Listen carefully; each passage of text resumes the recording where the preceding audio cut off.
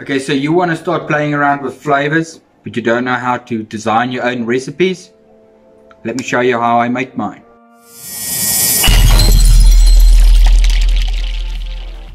Hello and welcome back to another Beaver DIY day. So a little bit out of the norm, we are doing a third video for the week, for the reason that I've been inundated with questions regarding how to make your own alcohol at home. So whether it's a cider, a wash to distill, a wine or whatever, the basic principles stay the same. You will need sugar, you will need water, and you will need yeast. So that's the basics that you're going to need to make a alcohol that you can consume. So if you are looking for a really basic recipe, literally just mix sugar and water together, add yeast, it will ferment, create alcohol, and you can drink it. But if you want some flavor with it, there's a lot of options and varying options that you have available to you.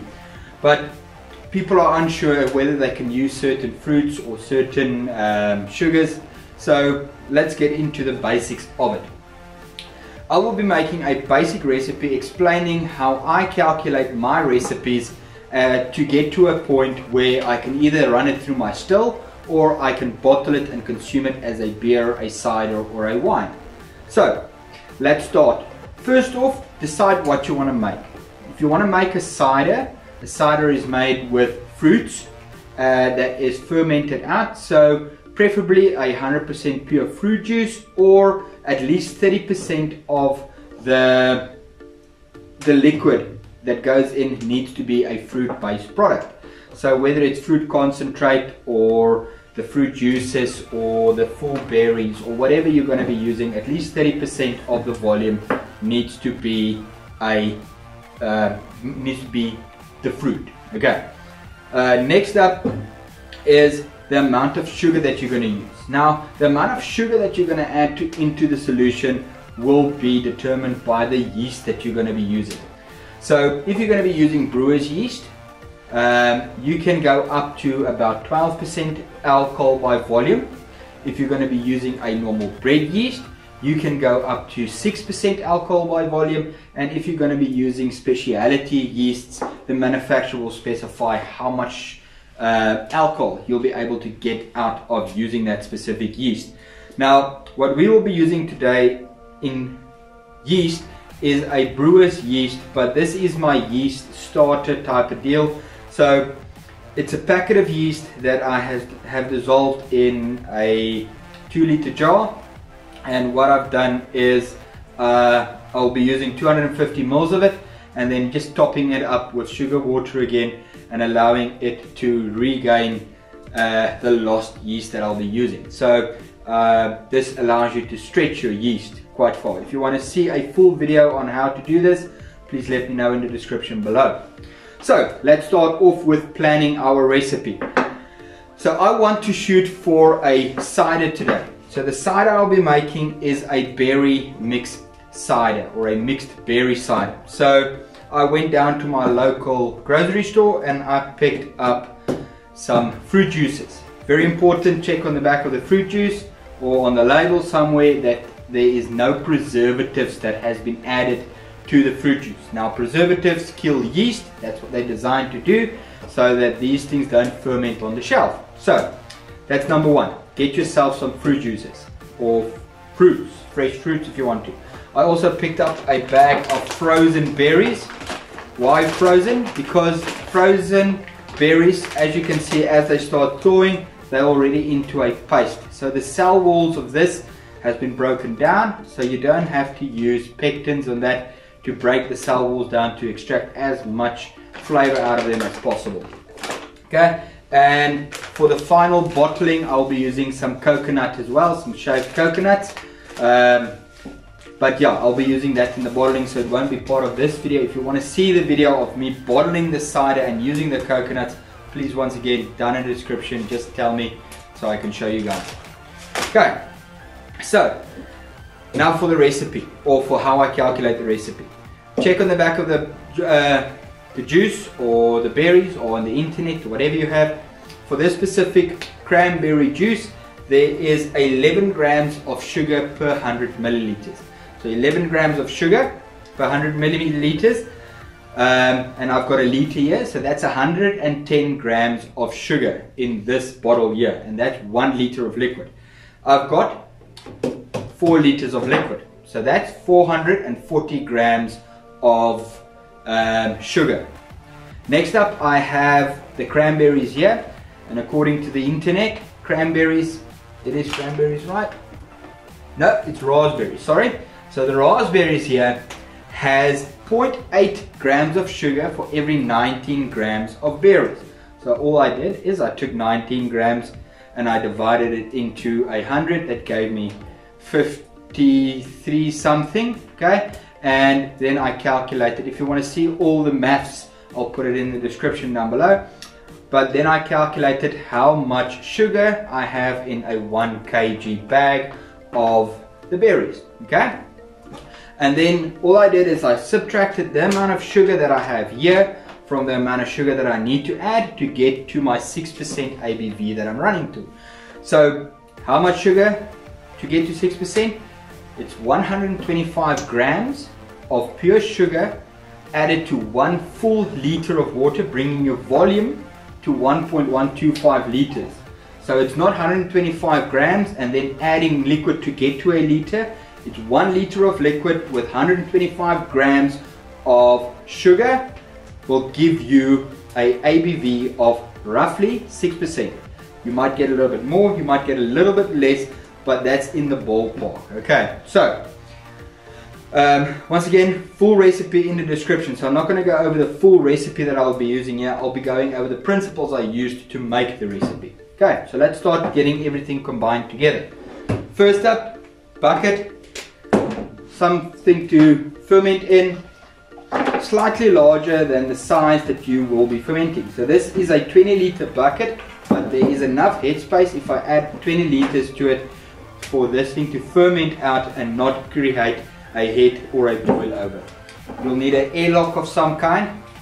So the airlock, very important to prevent any buggies from getting in. So if you want to see a video on airlocks, I made one. I'll link the card up in the description here or up at the top here for you to check out how to make a DIY airlock. And then yeah, so let's get into mixing. First things first, I'm going to start adding my fruit juices, my sugars, and then I will be blending my berries and adding the water into the bucket. Cool.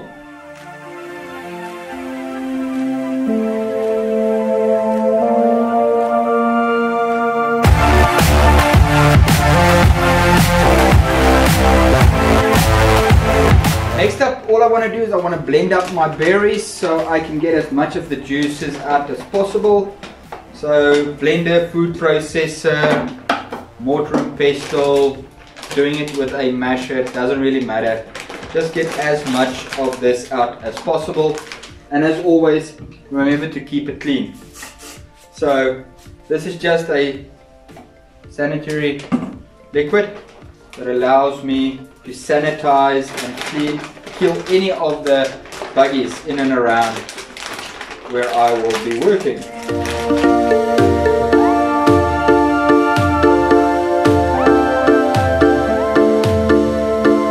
Okay, so we have our smoothie that goes into there.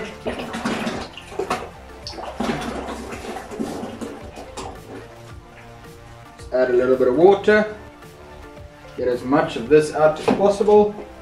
So now that our fruit blend is in there, and we know that there is 460 grams of sugar currently in the bottom of this bucket that is consuming 5 litres of my bucket. So that means I've got about 15 litres of water left that I need to add. Okay, but I'm also going to be adding sugar. So the sugar I'll be adding here will also increase the volume of my water. So the sugar I have here is 1.7 kilograms of sugar to bring it up to the ABV on a 20 litre. Once again, if you want to see the calculations, they will be in the description down below. So let's add our sugar.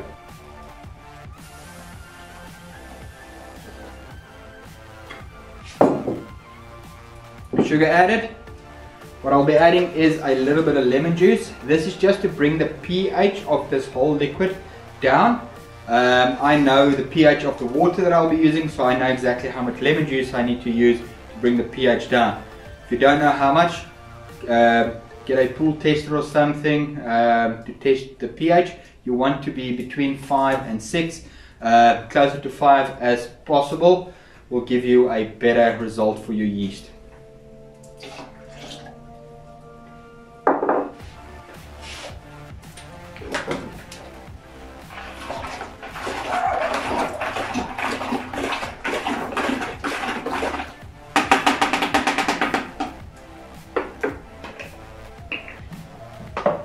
So now all we need to do is top it up with water to our 20 litre line.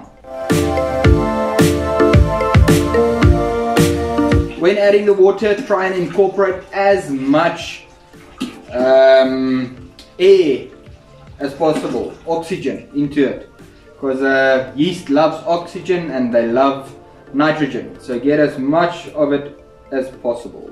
So last little bit of water to get it to my 20 litre mark, leaving enough space for my yeast. Okay, so before adding my yeast, all I'm going to do is I'm going to give it one quick stir to make sure that all the sugar is dissolved. So the trick here is the moment you think all the sugar is dissolved, stir it for a couple more times, because there will always be some sugar left over.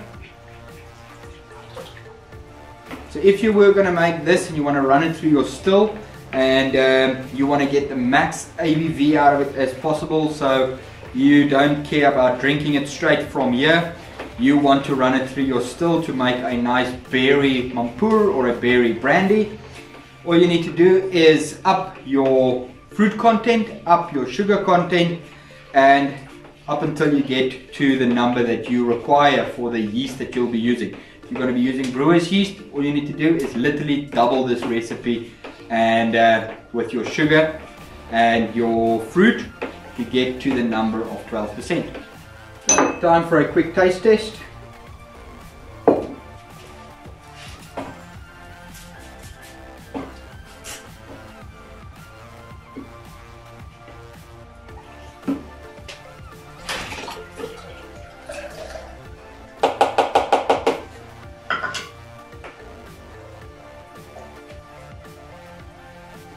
Okay, nice berry, nice sugar, and yeah, you can taste the tart raspberry flavor and the other juices. So yeah, what we need to do now is I just want to confirm my specific gravity to make sure that I'm in the range that I want to be at with my sugar content. It's not necessary to do this. If you want to ballpark it, you can ballpark it. If you want to be specific and have consistent results over and over and over, then yes, invest in one of these. Okay, so I'm right on the money of 1.040. So that will give me 6% alcohol by volume once this is fermented out. Okay, lastly we need to add our yeast. So the yeast we'll be adding, like I said, is the brewer's yeast, but this is my yeast starter. So I'll be taking 250 ml off of this. Then I'll be adding 250 ml back into it, and I'll just keep using it as is, and yeah, I'll stretch my one packet of yeast into multiple fermentations.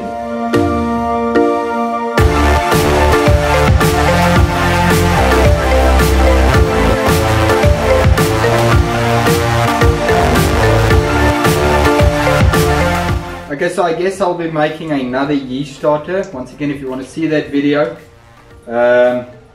please put it down in the comments. So all I'm going to be doing now is I'll be pitching a packet of dry yeast straight on top of this and letting it ferment.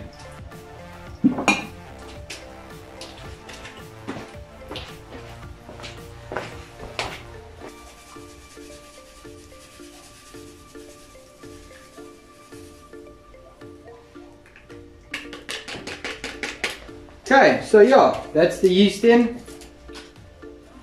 Give it a quick stir, just to make sure that the yeast goes into the bottom, it gets mixed into the liquid.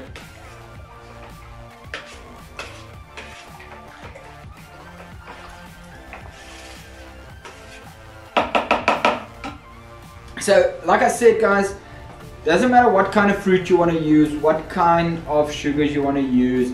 At the end of the day, as long as it has sugar, you can add water and it dissolves, and you can add yeast, you can ferment it. You can literally take a bottle of Coke, shake the gas out, add yeast into it, and allow that to ferment out, and you can consume it and it will have alcohol in it. So this is our berry recipe. If you want to see me adding the coconut and doing the secondary fermentation, please hit a comment down in the description, and as always, have a like and have a subscribe. Thank you very much for joining me. Have a lekker day.